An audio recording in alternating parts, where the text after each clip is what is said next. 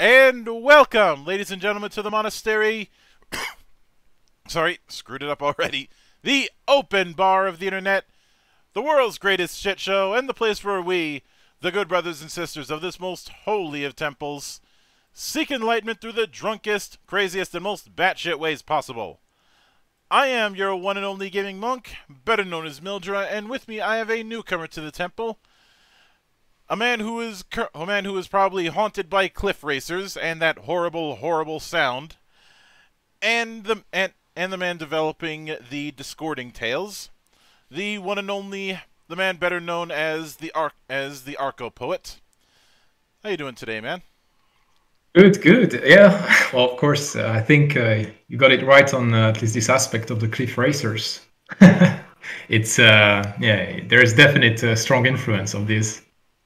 Of Morrowind and Michael Kirkbride in overall setting and much. that and you had been posting it. You had been posting the occasional Morrowind Oh yes, including that infamous mod where somebody decided to go Hydra with cliff racers. must be done sometimes. Oh. Yeah, but in all fairness, that's par for the course because, well, nobody buys an Elder Scrolls game for the base material. No, they buy it for the mods. Just make your game open. It's okay. Then they will fix it. As well, because the code for it is held together by duct tape and prayer. But I'd like to start at the humble beginnings in a sense. So walk me through your first introduction to role-playing games and what made it stick. Oh, my first time I was introduced to role-playing games. I think I was around 12, around that age at least, and it was actually aside to school. There was a kind of program where you could, well, basically try out, and the DM was also with like a teacher who would somewhat assess things throughout the play, and then maybe give some ideas or analysis. It was quite interesting, and so that was the first time. And I remember because when I had to create, so I didn't know anything about Dungeons and Dragons, but I knew a lot about Warhammer, for example. But I painted, but I never played because I had no one to play with. So I was still, and of course I was aware of typical fantasy and probably Morrowind already, and Oblivion and all this. But the first time I played Dungeons and Dragons, it was Dungeons and Dragons especially. I think 3.5, and I remember I asked the first time, okay, what's the most less played race? And so, well, I don't know if he knew if it's an actual thing, but he said Halfling. And I don't know if I chose monk on my own because I found it would be weird that basically a halfling monk, like someone who punches you, that's like half a meter, can kill you. So it didn't make sense. So I found it funny, basically out of contrarianism. So I made a halfling monk. And well, overall, it was quite fun because you could see that I was more of a gamer because we went outside and there were barrels. The GM described barrels. So I say, well, I look in the barrel and say there are like rats and rot. And then I say, well, look at the other barrel. Well, there's like a banana or whatever. And well, yeah, it's not like randomized loot. It's not. It's more like realistic. So I guess I picked it up.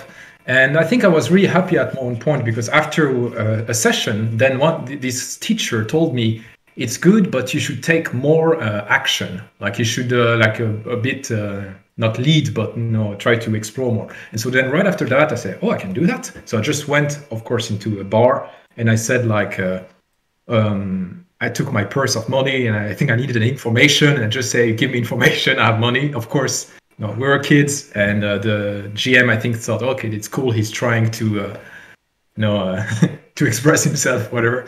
So he rewarded that, and I think that was a good.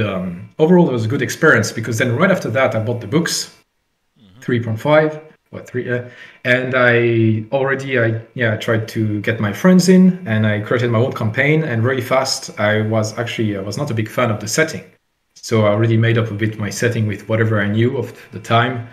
And very fast after, I just started already to make quite a lot of homebrew, and I mixed with another game, which was a French tabletop RPG called the Dungeon of Naholbuk, which is like a parody of Dungeons and Dragons. It's based on the Dark Eye, or the Black Eye, I forgot in German, right? And that's Schwarze-Auge. And so yeah, I basically made mix, and it was really a bit crap basically. But I really tried to. I know my world was already quite similar actually to this one. A desert that I think all the water was drained in a hole in the center of whatever this hollow earth, and the desert was everywhere, and lots of weird creatures. Of course, I still had like orcs, goblin, but I had other ones that I made up. So really fast, basically, I just didn't like much the setting, so I went away from it. And the rules all the time, I had some issues. It was mostly linked with freedom. Basically, I see the value in, for example, class system, right? But I always had an issue. I didn't understand. Also because sometimes I didn't read the lore. So sometimes there's a justification for it, but sometimes I was just, why if I'm like, I don't know, a paladin, I can't do this. Like in reality, I could do this if I had the heavy armor or something like this. So I didn't like this kind of things. So that's why I was basically fixing it my own way, what most people do, I think, it's GM. And so that's the beginning, more or less. And then I stopped a bit. I played online, I remember, because then I moved out of my country and I was studying abroad. And so then I still wanted to play in my native tongue, so I used Roll20. And I went even further in, I created my own character sheet there with all the systems that I brought of initiative and all my own setting as well. Also did something very weird I think I never saw on Roll20, but basically I recreated the whole map. Was in real size. So it was a bit like if you played Baldur's Gate, but as a tabletop game. So I created a huge map where the players could move freely, basically. But I spent an immense amount of time doing this with Photoshop. It was quite well done also. It was not simple grids with this. I really tried to put effort in this, which was not very smart, but I like the aesthetic, I guess. So I did this, and then, it was the 17th of July 2019 that after I graduated and I applied to get 2 masters just to show off. But no, I applied, but then I was a bit annoyed because I wanted to do something else. So I kept 1 master because it seemed not too burdensome, that one. The other one was. And then, so I remember the first person I've met from Roll20, which really motivated me all the time to continue, basically. I really liked him as a player. And I told him, okay, sorry, my computer just... computer just crashed. No, it didn't crash. Haha. Well, it's okay. It seems fine. I told him, okay, in 1 month, I make a campaign, find me players. And so in 1 month, I wrote as much as I could every day, full time. It was in summer. And after 1 month, I made 1 game, and I didn't like it. So I think it was 25th of August. And then I said, okay, give me time. I will do something better now. And then it basically took 2 years and a half. And I'm going to make a new game finally with him shortly, like in a month or so. But so that was the whole thing. Yeah. Now, one thing that's it's funny that you mentioned the Elder Scrolls, because one thing that I definitely saw when I looked at the visual design and the material you sent me was a strong influence of the Elder Scrolls, and in particular, Morrowind. Mm-hmm. Yeah, if you want, I can go a bit more on this. Yeah, for me, basically, Morrowind seems to, maybe I don't know enough. Well, I have, yeah, I'll go this way. But Morrowind for me seemed one of the best setting, just world building that I have explored in any kind of media I've seen. And even recently, when I had to read so many tabletop RPG book, I found out was it Tecumel and I forgot the names of these huge settings, Talislanta as well, and there's another one, Yorune. Yorune. Yeah, these three are they they marked me as well because I said, oh wow, these are big books as well, big settings. And but still, I have more. Well, Morrowind is a video game, also it's different the way you experience it, so maybe that's why. But Morrowind really had this concept of a foreigner in a foreign land, and of course, it's not just a mushroom, which is what most people say. Of course, the mushroom do something, but there are many games that I've seen that they put mushrooms to somewhat imitate, but it doesn't work. There's something a bit more than mushrooms. And so I've studied it a lot, actually. I've looked at many interviews and many just people analyzing, and also the forums on people who make new lore for Morrowind to understand it a bit more and learn from it in order to build my own lore. And I think, I've taken also from many other places as well. I have a list of inspirations, of course, in one document, a lot of it. Yeah. But overall, the world building came mostly from, mostly, actually a good part came from it. And then on my own, I think a lot about how to, it seems very a bit dumb, but how to be creative in the sense the methods of creating interesting or unconventional, how to harmonize things that shouldn't be together in order to give you a product that seems appealing rather than just ugly or too discordant that you don't understand it. So I really try my best to develop this kind of methods, and I think Morrowind helped a lot in this aspect. But I don't think if someone reads the lore that I've written on my societies and the people, because normally I have not copied anything in a sense. I've never not even really got inspired directly by something. I just really try to find how did they build it, and then I would say, okay, I might build it with the same tools, but not. I like magicians that are authoritarian and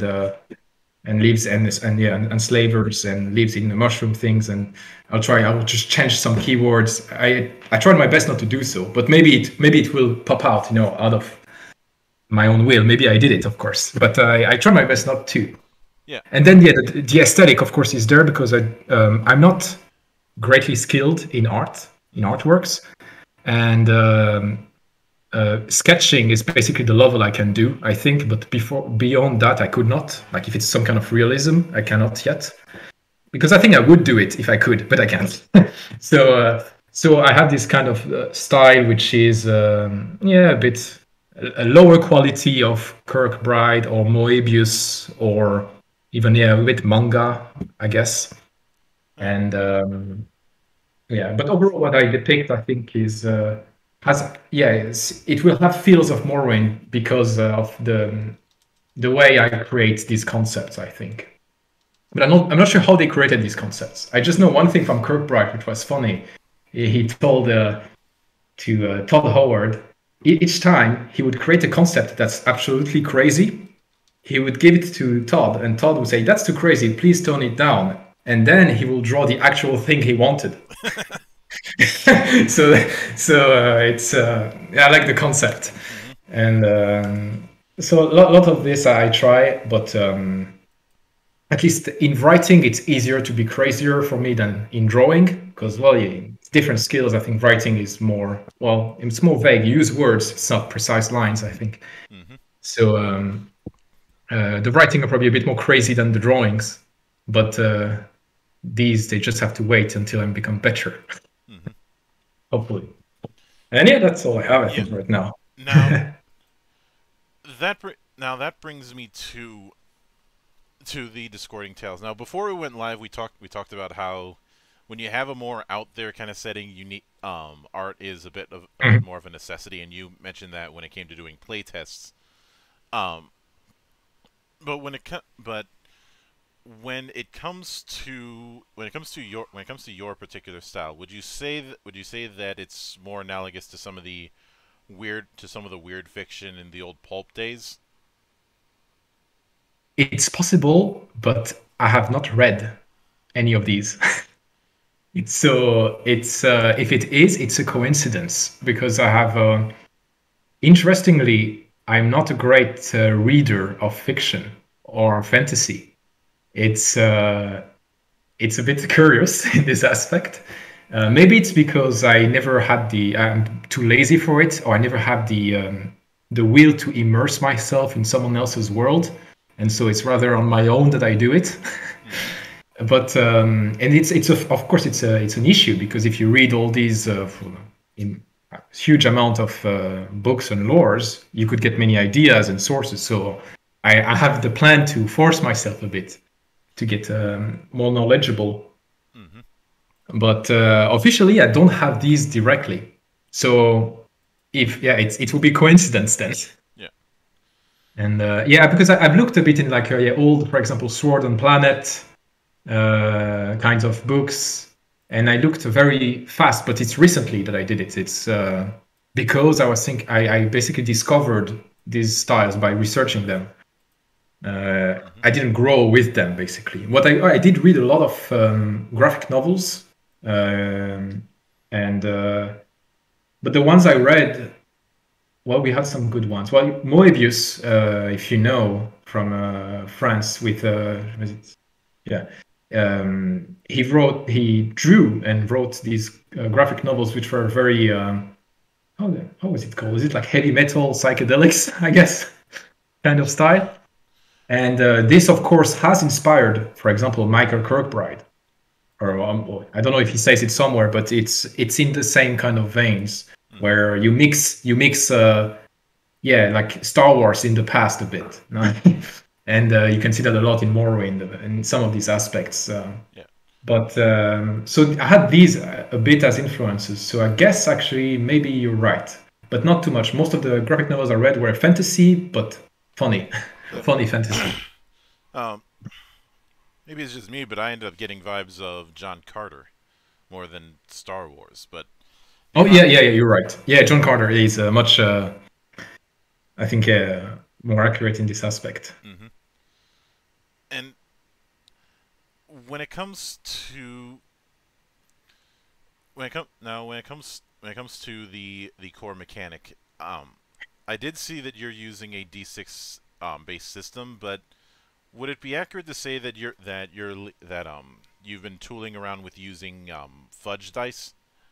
Yes, so it is fudge. It's it's basically fudge dice. It's just that right now I don't have fudge dice at home, so I use D6s, but I count them as fudge dice, right? -0 and +1.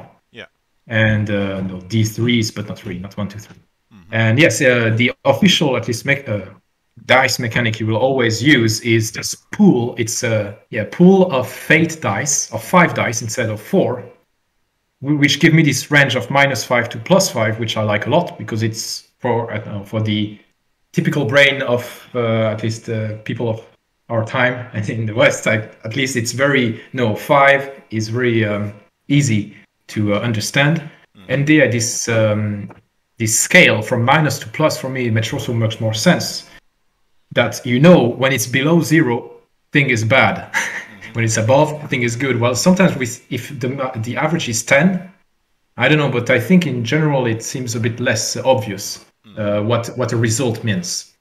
And then from this, I went further. So actually, recently I reworked my dice mechanic, because before I had another system but similar still, with a fate pool. But this one is the best right now that I have, and I think we'll keep it because I wanted realistic statistics.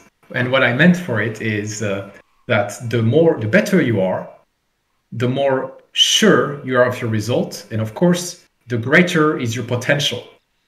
And so what this means in statistics is that your accuracy and precision augments, increases. And for this, and then also I wanted fate dice, and I wanted a pool, and I wanted increasing, like to have more dice up to a certain point. So lots of things, because I like to have more dice, but you shouldn't have too many dice. I like fate. And so I had to tweak with all this. And in the end, I have this, I had to divide modifiers in two kinds. And basically, your expertise in a field, your experience and knowledge will add dice to your pool, which means that it will, but you still keep 5 dice of the total, of course. And so what it means is that you will still make, from -5 to +5, but you have more chances to go to +5, the more dice you add to it. So you're more certain of your results. And then you have your potential. I think I called it power modifier, but this might change, especially in English. But the power modifier, for me, it's more, if you take the biological approach, your potential, or if you take more like Tolkien, your divine or god essence. And so this gives you your possible range of action. And so for me, it's your attributes. So when you increase your attributes, you increase from up to where you can see and you can't. And so that's why, for example, for me, like the range of a mouse strength will never achieve the one of gorilla's strength there. But, well, it's maybe the example is a bit off, but if the mouse trained itself to be strong, well, it will still not be that much. Its range will not increase of strength, but it will be better within its range to reach the highest performance possible. So it would run faster. For example, it will run faster in the wheel, but up to its limit. It will not. Its limit will not increase up to that point. And so that's what I wanted to try to capture, these two differences between what you can do and how you can do it. And for now, I have this system, which is not too bad. In the end, basically, you just have up to 5 dice you can add to your dice pool. That's your mastery. And then you just add this modifier at the end. So I've tested it. It seems, especially because it's fate dice. So it's -1 to +1. It's very easy to count, very easy to see. And I think it even if it's more complex than roll 1 dice plus 12, of course. I think the fact that it's fate and it's very low numbers, that it's okay enough. And I think in general, people will roll as much probably as in D&D, but I don't know, I'm not sure. And officially the GM, I took the stance that the GM doesn't have to roll unless he wants to. So you can just take at face value the values of whatever challenges, and you don't have to roll for it. So that it fluidifies it. But of course, no. If you want, you do it, and there you go. Not an issue there. Yeah. Now, one particular thing I did notice is that there is you have these set up with attributes, then then skills, and then mastery. Ah, yes. And it seems like there's a bit of a pecking order. At the top is attributes, then then skills, then masteries, and then techniques. If I'm reading this right. Yes, exactly.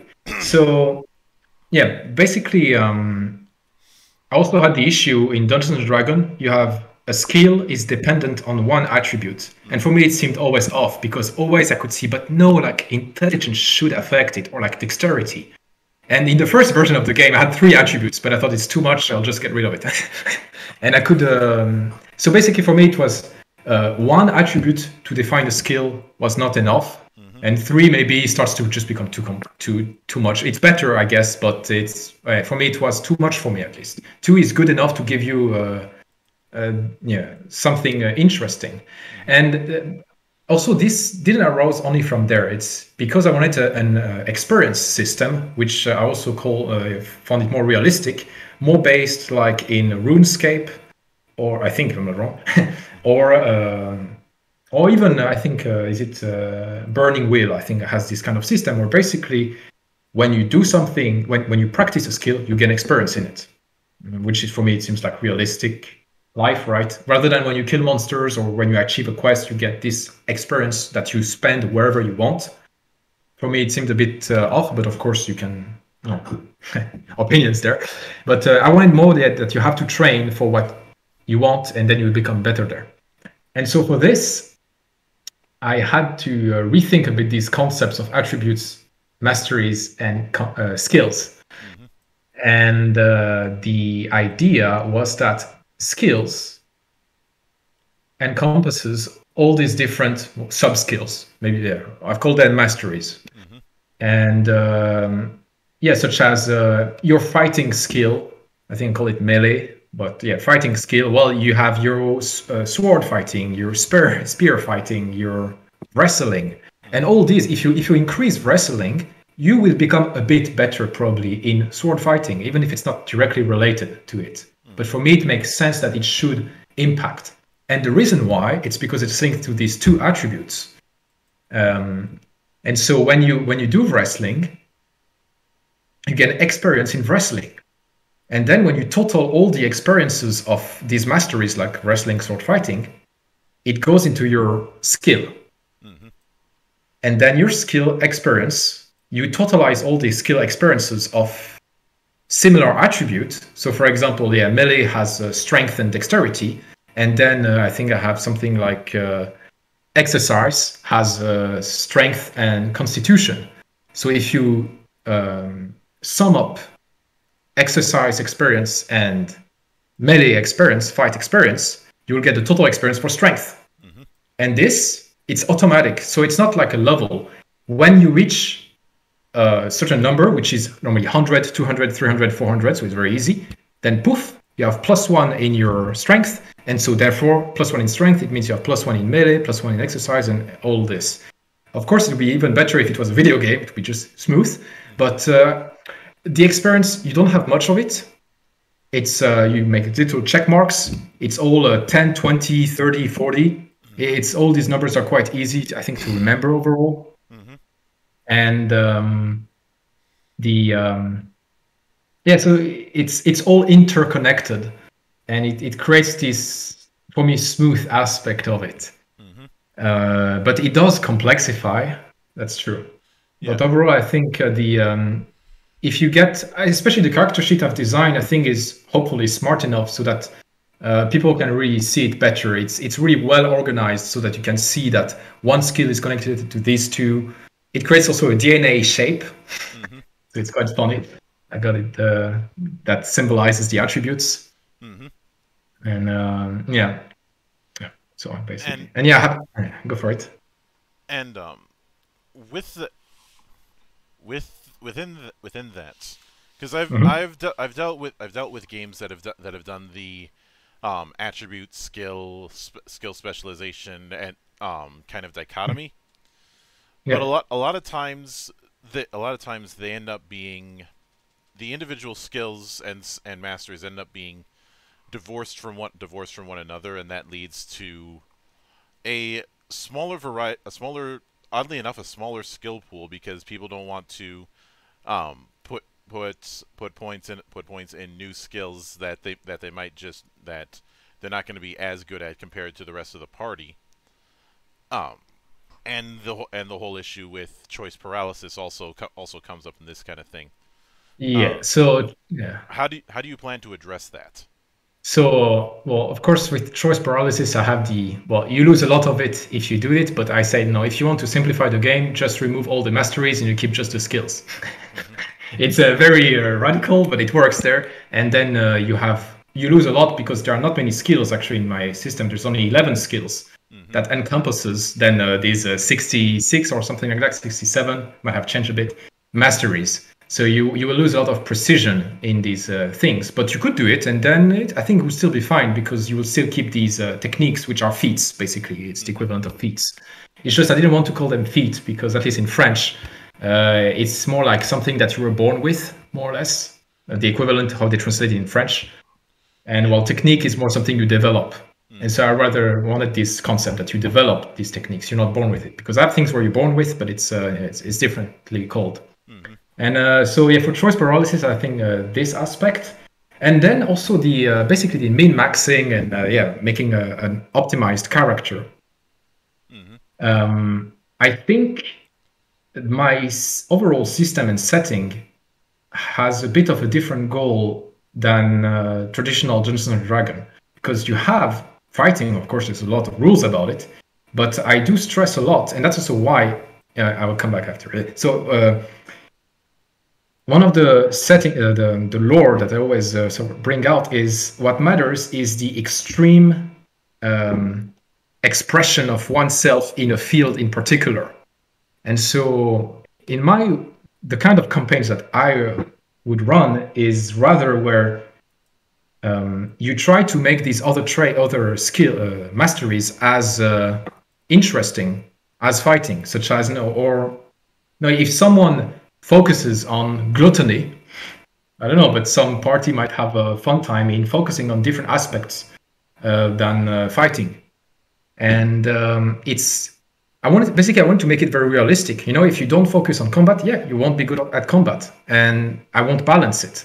That's it. But of course, then I think it's the role of the GM to create. The GM should not try to make you go to a dungeon, you kill monsters, you get treasures. Because I don't think it will be exactly the kind of game where you could, if your party is you say you're making a kind of fighting party, then yes, do it, no issues, everything will be fine. There are many skills for that, many masteries. But then you can also go a bit differently, or maybe you only. I think you have to somewhat establish this with your party and how it's going. But you have these options to go elsewhere. And about the choice paralysis. The reason why I also wanted, instead of putting just dotted lines with put your masteries there, so the ones that you picked up, it's because I wanted all my masteries to be on the character sheet so that they have this choice paralysis maybe, but then they see, what? Gluttony? That's a skill? You mean I can just become super skilled at eating stuff? Or, I don't know, mimicry? Or all these. In Dungeons and Dragons, they have put all of them, so they did it. But I mean, mine, there's many more. So I wanted that when you look at your character sheet, you basically get somewhat inspired, at least maybe not when you create your character, that's true. But when you're in game, you're looking at all these options rather than just fighting. And you think, I can do all these things. Because I think, you don't necessarily think about all these options. Especially when on your character sheet, you mostly have, a third of it is your weapons. And the proportion of what is on your sheet, I think, might influence what people might be interested or might be thinking about to do. And I've seen at least that it did work in my early games where I already had, even before 2 years ago, where I had a lot of these skills, and many players were thinking, I just want to try this skill.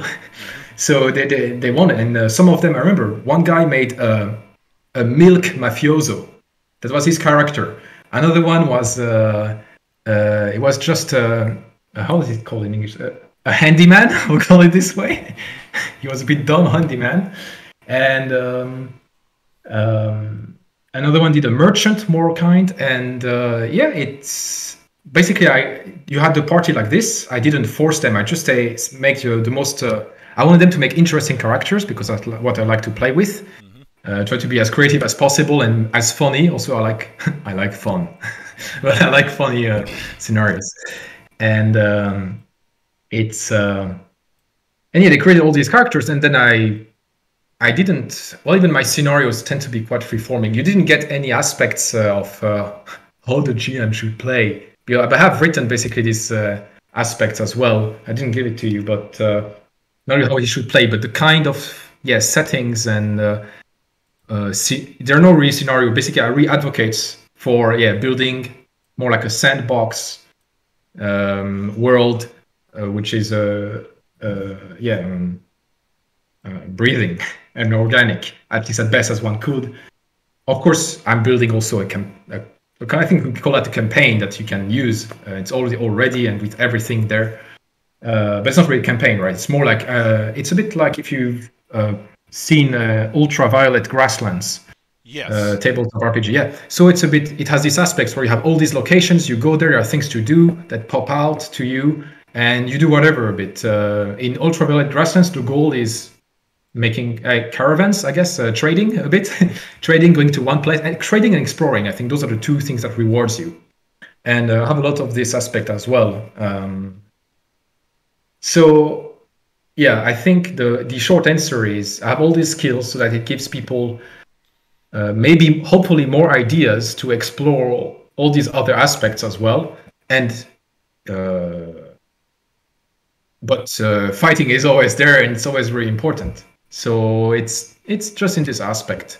And at least all the players that I always had were never, at least they never seemed to have the drive to min-max in just fighting, or they would do it, but you see, because they have all the other players that don't do this, then it just creates actually a quite harmonious, heterogeneous, but compatible team where you have someone who is very strong in fighting and the other in talking and all this, and you have to create then encounters that maybe fit somewhat, even if I don't advocate for balancing. So it's one of the basically if you get the idea that there is no balancing in my game, I think it fits. It becomes more understandable that then you just live in this world and well, you've made your choices and you have to navigate through it. Mm-hmm. And one thing that I certainly noticed is the fact that unless I'm mistaken on this, mm-hmm. you're kind of using a archetype system in character creation. Mm-hmm. Not necessarily classes in the way it's traditionally gone, but a set of starting packages. So yes, basically there are three ways to create your character. There is the very, very long way, which is probably people will think it's like Fatal 2.0. No, you can, yes. No, this is not that far, I'd say. No. But there is a lot that you can do, and there's lots of aspects there which you can roll if you want, or you can just pick them out. But everything is there, and it impacts your life. But not. I have hopefully focused on the things that are relevant, and there's nothing I think too controversial there. I have read Fatal though, so I had to study it to learn from the mistakes of people, I think. And but no, I think I'm quite different from from this. But so that's the hardcore, I say, character creation if you really want to. But then I have I'll say in between, where it can be quite fast. You just look at the races, the species, actually I call them species, then have subspecies, and you pick them. You have almost all the attributes that are already given. Then to it you add you have to choose. The archetype, that's what you were talking about. I think it's the symbol, right? The system of symbols. Yes. Which okay, so I'll just focus on that. So the symbols is it's also coming mostly from Morrowind, actually. In Morrowind, right, you choose your birth sign and you get some boosts in your skills, and that's it, I think, right? Or maybe they increase faster, but I'm not sure. Morrowind and Oblivion did have the mix of a class and a sign. It wasn't until Skyrim that they abandoned the class system. To its detriment, if you ask me, but I'm getting ahead of myself. So in my system, it's just I had the idea because I told that I was not a big fan of classes in general when they restrict you. I rather want something that just gives you a boost, which I think quite maybe people won't like it. It's a bit modern thinking in some aspects. Yeah. Me, I don't like these. I like that the restrictions are realistic. Like you've made this restriction yourself in more because like okay, you're not strong. That's it. It's not, there is some kind of magic essence that just says you can't wear this. For me, it was a bit too off, at least for my setting. So there you go. But yeah, these archetypes, all they do, it's if you take them, well, you can make your own as well. But basically, it will just do that when you gain experience, you gain a bit more. The way it's done, it's normally, for example, for your masteries, you increase by 1 mastery each 11, 22, 33, and 44. And then if your skill is symbolic, sorry, in English, symbolic, then it will be just 10, 20, 30, 40. I might change numbers, of course, but this is it. And then it's the same for attributes, but it's a bigger boost. It's instead of 100, 200, 400, 300, 400, it's, I think, 75, 150, it's 25% basically. And so all it means is that, yeah, you will become faster in these ways. But of course, you can do anything else if you want. It's just it will make you better, faster there. And also it will preserve your skills, because if you play with the rules of degeneracy, of like skill degenerescence, then basically, some skills might go down if you don't train them. But that's for more harder rules. And and these symbols, I actually took the word symbol because of its ancient Greek meaning, which it's basically a symbol was something broken in half that you had to connect again to reconnect. So imagine like a heart broken in half, you give to two lovers and they go, and then they meet again and they connect it. There you go. That's the symbol. And I had this concept to make it more based in the lore is the more you interact with what is your essence, biology, or destiny, you can find different meanings, the more you express yourself in this way, the more you realize yourself at what you maybe ought to be, at least, or where you could be the best. So, and that was all. So it's a system that will reward you to focus in some aspects, but it's very free-forming there. And the reason why I talked about creation before is because I have I think what I gave you didn't have it, but I have also just have archetypes. They're actually called archetypes. And it's just, it's a small character sheet already with all the data, and you can just pick it. And there you go. You have like this guy from blah, blah, blah, short text about them, equipment, everything is there. It's on a third of a page. It holds all the information, and you can just fit it in your character sheet, and then it's fine. So that's what's the other thing, if you want fast character creation. Yeah. But yeah, these archetypes are these symbols are my kind of class system, and what it does is boosting your experience. And I have an optional rule which I thought maybe if you want to make them more potent and more like a class, you will be only able to learn techniques from symbolic skills. So there you go. Then you create more of a class system. Me, I will probably not play with these kind of rules. But if you want, you could do this, and then I think it will make it much more like a class because, well, yeah, you lose all these kind of extra tips, extra things. And yeah, these techniques are quite different from feats as well, at least in some aspect. Now, with that in mind, I'd like to shift over into the supernatural end of things. Into well, not to put too fine a point in it, but let's talk. No, of course, magic. Magic, yeah. Now, would it be fair of me to say that magic is its own set of skills instead of being something fire and forget? Yeah. So magic, I think here, I don't know if someone did this, but I never found this anywhere, at least in any other books. It should be. I'm sure some maybe Asian tabletop RPG maybe would have that. It would make sense if they did. But basically, it's a mix. I have inspired a lot from Ars Magica, and I think anyone who played Ars Magica, they would see, okay, there's like a strong influence there, very strong. And but then put my own twist, and I also took from many other places, of course. But this is the biggest influence. And so you have two ways of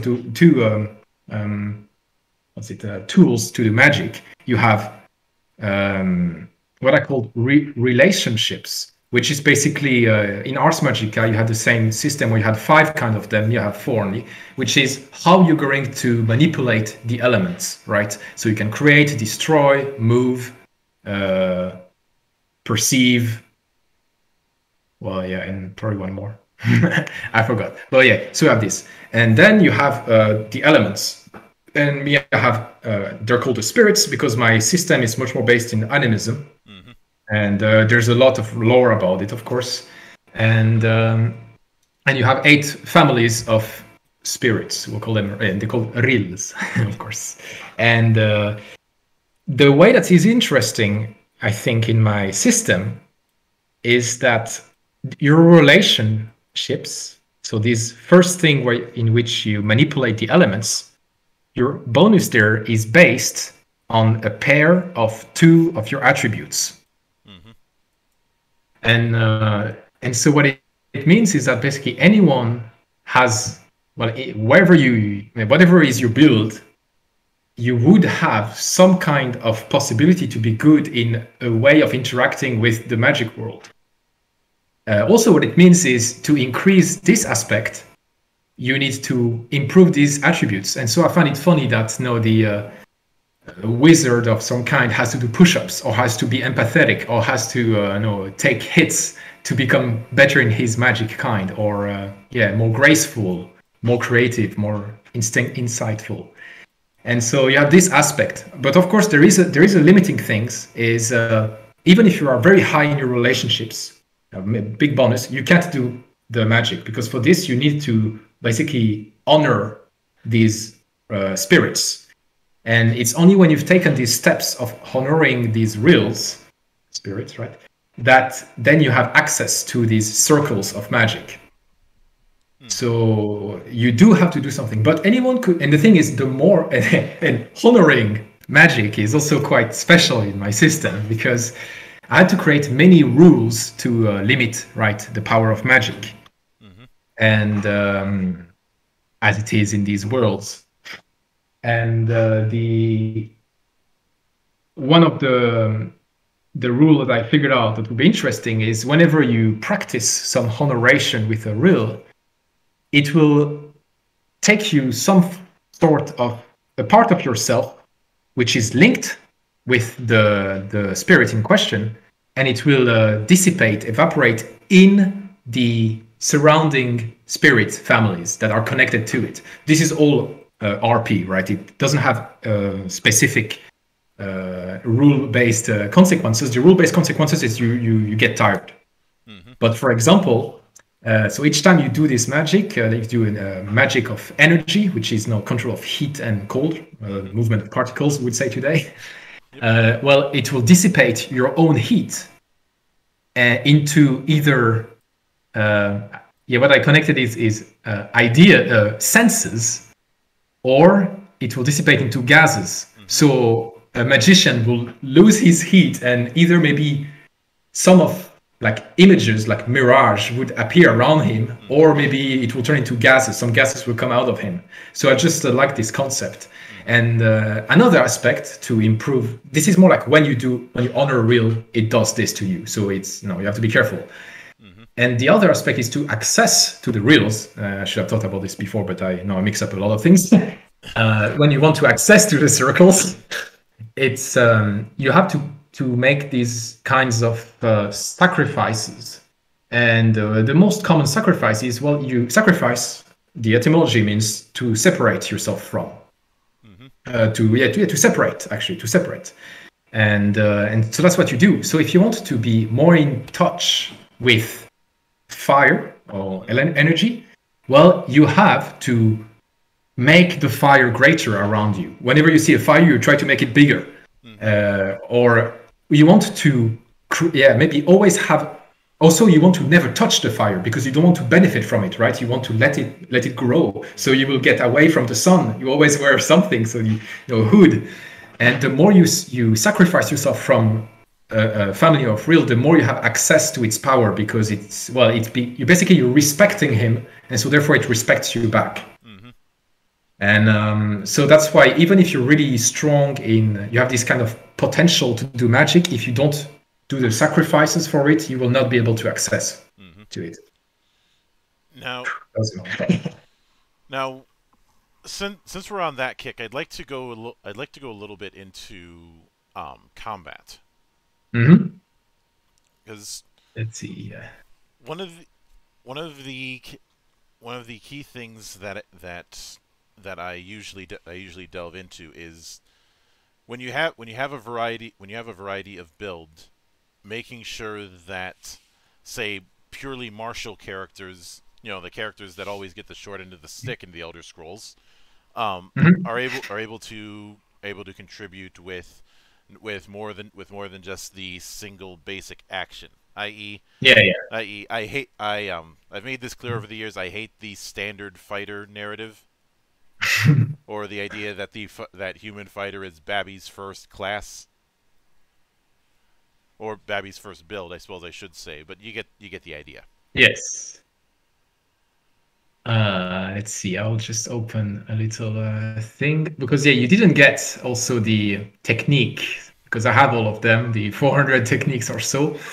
There's no way I was going to be able to go through all of that. Yeah, I know, and it's but I think that's the funniest aspect actually of my game. At least if you want fun, it's there, because one of the core design that I had in mind when I designed them is I didn't want them to be plus 5% something, like just a cosmetic thing that increases skill. I wanted that they give you a new perspective or a new tool. And the way I did it is I put the mastery, and then I had a line of, I think, 15 columns, which were like social, support, intelligent, stealthy, and all these things. Then I tried to find, okay, how can you be stealthy with this? How can you be smart with this? How can you be da-da-da-da-da? So that basically every single kind of masteries could be expressed through every single kind of attributes. So I found it quite interesting. At least, it means you can be, you can be a bard in many different ways, and you can be a fighter in many different ways. But of course, always I have this this kind of thing in my head that tries to somewhat be realistic. I will probably make an expansion in the future, which would be totally absurd and crazy. But this is the baseline. And so I bought, I think, so first, do you know of Aces and Eight? Yes. Oh, I think, no, wait, there's another one. I think it's Hackmaster, they have it. Yes. As well. Hackmaster, I think they have this count system instead of initiative. Yeah, and so I have this as well. For me, it seemed the most interesting. I have also retweaked it, and I've really harmonized a lot of it, so everything seems simpler in my eyes. It's all the numbers are somewhat familiar. They're small and they're logically consistent, more or less. At least I tried my best for this, because in these, at least I know Hackmaster, but the Aces and Eight, all the numbers were very different, so you will never remember any of it, I think. But so I've done all this, and I have all these, of course, but what I have to tell is what is different from my fighter compared to other fighters from other games, basically, because they all have maneuvers. Some weapons will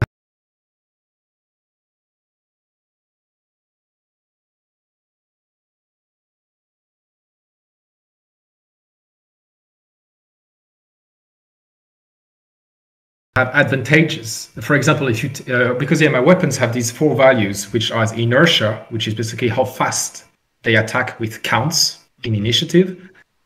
Then you have versatility, which is basically the bonus they give. It's how quick you are to the edge length, how good it is to parry, how precise it is to hit. So it's all these. It's just basically the bonus you use when you throw the dice. Then you had reach. So reach is important, but how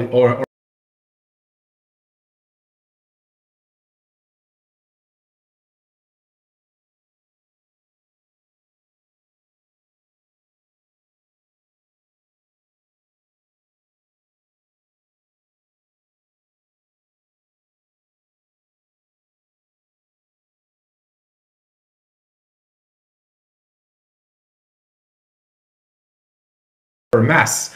And of course, a sword, you can half sword it or mordao, right? Yeah. And I have these rules and I have the techniques for this in my system. So at least that's good Easter eggs there. But no, it's true. It's useful. And spears, it's quite hard there to. They have almost no they have no resource basically. You can't do much with it. So I think there's some balance there. Even if they probably have some advantage in general, as it was in the past. Mm-hmm. But in certain situations they don't. And for example, if you use some kinds of weapons, like if you use axe, you can disable more easily people with shields. Or also, when you go closer, you can also grab people with the axe, right? Because it has hooks in general, a hook-shaped blade, which means that, then they come in closer combat to you, and then you can wrestle. And for example, with an axe, you can fight with an axe in very close combat because of this. Well, if you had a sword, even if you go half swording, it's too close to you at that point, right? Because it's if you're really like wrestling mode. Well, with an axe, you can use it as like an American fist, more or less, and use it still if you wanted to. So I think the versatility, these attributes of weapons will probably give quite a lot to work with if you're a fighter and if you want to think in different situations what to use. And then, the maneuvers that I have, I don't think there is much different. You have a repositioning that's very famous. You have I don't know how it's called in English, font. It's the thing where, you stretch yourself forward to the utmost with usually a sword, so that basically you just hit a bit further. And so that could be practical. You can feint, which it's a bit like defending yourself to get a better position then. Also, for example, one thing you can do is you can, because of the Hackmaster kind of system, you can cancel an attack. So you can react a bit when you see things a bit faster than in a turn-based system. Mm-hmm. At least, you have reactions in turn-based system, it's true. But here I think it seems more, you can really react before the thing happens to you. You can pre-act, we'll say. And then my maneuvers, I think they're the same. I'm really happy with my maneuver system because it's so simple in my eyes. It's you do a roll, and according to how much higher you have than the enemy value or roll, it gives you how much you can do. So if you just equalize, it means you grappled him. If you have +1, you can push him or drag him a bit. Or you can grapple him, grab him even stronger at +1. At +2, you can push him further or drag him further, or you can put it to the ground. At +3, you can put it to the ground, or you can even throw it. So it seems very logical for me, because when I looked at like Pathfinder, which is the system I used most, when I was younger, I just always forgot everything. And it's just, it seems like always specific rules for everything. Well, here it's all on a gradient, and it's quite logical. You grab, and then you push or drag, and then you throw. For me, it seems very fluid. That's how you would do it, basically. The stronger you would be, the more you could do this. So, but this is quite, more or less it's maneuvers, and maneuvers exist in all these games, so I don't think I have much more there in this aspect. Movement can be a bit impacted differently, because you can attack while moving in my system, which I don't think they have in Hackmaster. Well, maybe they do, but I didn't read it. But I at least they didn't have in Aces and Eights. So I don't know, but it makes sense, right? Why you can't just attack and move, but here you can. So I think you have much more ambivalence as a fighter in this system, at least, to react and to not be stuck, basically, or something like this. And then if you add to this the techniques that I have. They have a lot of interesting stuff. Well, for example, with a sword you can grip it or mordao. Of course, you could do it without it, but you have some. Well, it means like it's more like someone told you can do this, because apparently most people we gave them sword, and up until recently no one thought you could do it. Like no one, but most people know. So apparently, if you don't tell people that you can do it, they don't do it, right? So that's that's why it's a technique. You somewhat have to figure it out. And these techniques, you can learn them by yourself. It's an optional rule if you are creative enough, because I have creativity as an attribute. So this you have some boosts in this attribute. Yeah. And yeah, I have these flexible weapons, right? Like flails and I'll say nunchaku, right? to go with Shadiversity's latest videos. But basically, the only aspects that or flail are better, at least. Flails, well, they can reach beyond the shield, or I don't remember else what I had, but oh yeah, whips as well are into this. So of course you can grab members, arms, so all this. So I think that basically my weapons, interestingly, none of them have really a specific rule, like you would see in Dungeons and Dragons or Pathfinder, which is like reach or flexible. It's just that they all have these 4 values that are all different. So I have, I think, 200 or so weapons, and of course, well, I won't say the changes are cosmetic. They all have a different combination of every single one of them, and then they have their different types. Which, yeah, here are specific rules. Yes, you have a type, which the type only matters when you start to have techniques, because then you have these specific techniques for each weapon types, and then yeah, you get all these kind of fancy things you can do with an axe that you can't with a sword, or all these. So yeah, also the weapons, I think it's quite funny because I really I have taken everything I could find. I have that I've never saw in so many settings, and I've tried to translate them. Oh yeah, the translation might have been very crap for the weapons, but in French it made sense. But of course I will translate them better, because I wanted to make them not based, well, call them by what they are called in their own language. So I don't remember, but I think basically these wakizashi, or I don't know how to pronounce them, but these Japanese or Asian Chinese swords, they basically means a curved sword or something like that. So that I tried to call them as they are actually called, rather than call them wakizashi, because for me it would seem off then, because it would get rid of the setting. Because like, oh, what, they have like Japanese weapons, but they're not Japanese. So I've tried to purge all this, and I really tried to find all these weird weapons. And also I've added weapons which could have existed in this kind of, well, it's a weird technological era. My era is a bit different, but still it has lots of this primitive era, or medieval at least. And I've added those that could have existed there, but didn't, because people didn't think about it. And the best one I have is from this YouTuber, Jörg Sprav, German, if I'm not wrong, who did this, for example, pendulum bow, where you attach 2 bows to each other with a recharge mechanism, and basically one bow pulls the other, so it makes it a bit like a repeating bow, which is easier for people. It's a bit like repeating crossbows as well, but slightly different. So I have this, for example. So I have all this kind of, and this could have existed then. They even actually had a video to try to prove that a medieval person could have done it. So I have all these aspects. I also follow the Todd's Workshop, which does a lot of trials with all these weird crossbow types, all these mechanisms to recharge crossbows. You have all these, this you couldn't see because it's in the advanced rule that I have, but there's lots of things you can do with bows and arrows. There are lots of bows and arrows as well, and the different types. So I think the diversity of all these weapons with their type plus their values at least gives some things to think about if you're a fighter. As long as well. Yeah. Now, I know that this is in development, and you're having to juggle between developing the game and translating the thing. But do you have a target in mind as far as putting out some degree of an alpha? Yes. So the idea, because it's a good date, it's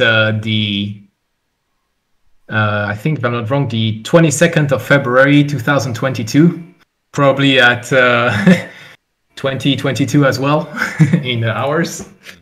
Just like the number, and I don't know if I'll have the English, but I'll have the English soon enough. I'll probably have a crap English version before I really rework it. But I will have at least a French alpha. and then shortly enough I'll have the English alpha because well, actually, tell me, how was this English version? Like will it be okay? Or there's parts that were a little wordy, and it was very clear that this was done through an auto translator. Yeah. I'd say I would. This particular thing works nice as a first draft, but I think of course. I'd advise having a human look over it and get the spirit of the wording instead of straight to the letter. Although, I will. It was just to see because I did it really fast, right? I just auto translate and then I read it through the whole day basically, and I corrected everything I could think of quite fast.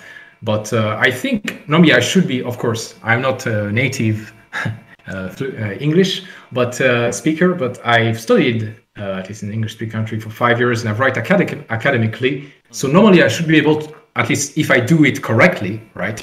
I should be able to produce something that is clear enough, at least from my background. But then, if I want to have I would have to have someone which is his native tongue to read it to see these kind of little mistakes that you always make. But I think if I translated it myself, it should be normally, like when you write a scientific paper, most people don't, it's not the native tongue. And, usually it works.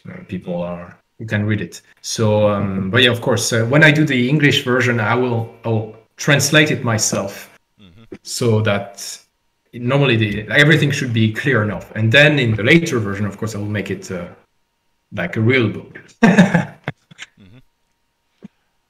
But with that said, I do want to sincerely thank you for taking the time out of your schedule and braving the hell of time zones to come all the way up to the temple. Thank you for inviting me. Especially it's the first time that basically this is out officially, and it'll probably be helpful for some to already understand a bit more, maybe what all this is about. Well, I hope it's not the last time. No. Anyway, it will.